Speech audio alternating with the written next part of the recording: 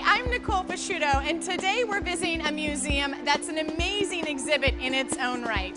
The California Academy of Sciences is the largest public LEED certified building in the world, as well as the world's greenest museum. So, in a real San Francisco treat, we're getting a behind-the-scenes look at the Academy to get an inside view on exactly how it's built green.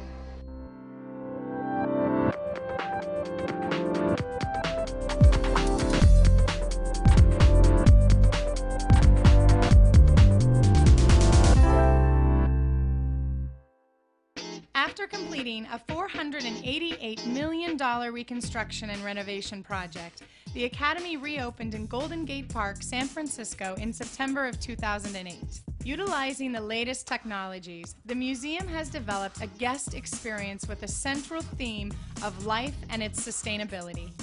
We not only try and get people excited about science and teach them about science, but we also want to teach them about the importance of the natural world and the connection between the health of the natural world and the health of humanity. So we're trying to establish that connection there, and we try and operate in a sustainable manner here, as green as possible here. And we also try and use that example that we set to help inspire and empower other individuals and other organizations to act in a similar manner.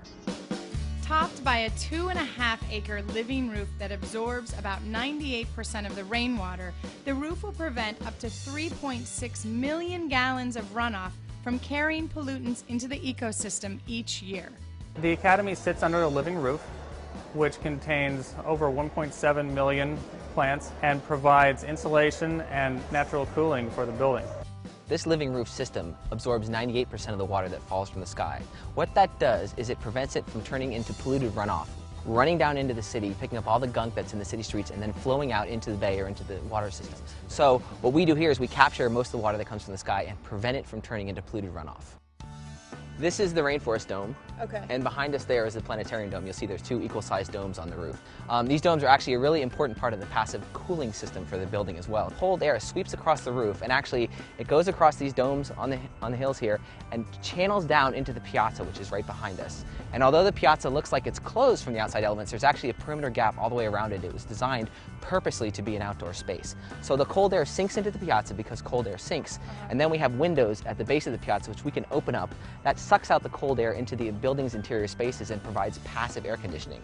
Wow. And then the hot air rises and is vented out through these skylights here in the dome. So we have this circulating cooling effect which saves us a ton of energy and a ton of money.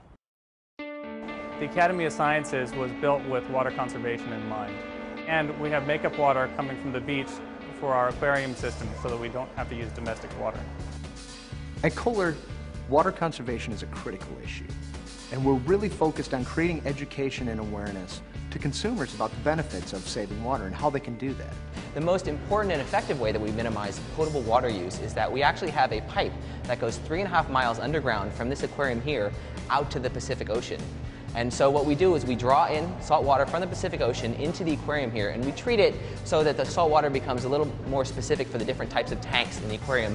What I've learned is that when we can connect with people in a meaningful way and help them understand that there are things that they can do to help, they're really, really interested and willing to try. And so I feel like there's a very strong story of hope here at the Academy, and my experience has been that people, although not always easily shifted into change, are really, really interested in finding out how they can help. And so we try and make that connection, try and help them, provide them with solutions they can use in their own homes.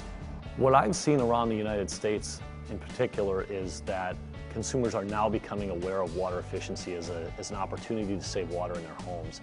I think what we've really looked at is getting them a real understanding of how much they can save, and once they see that, they get excited about it.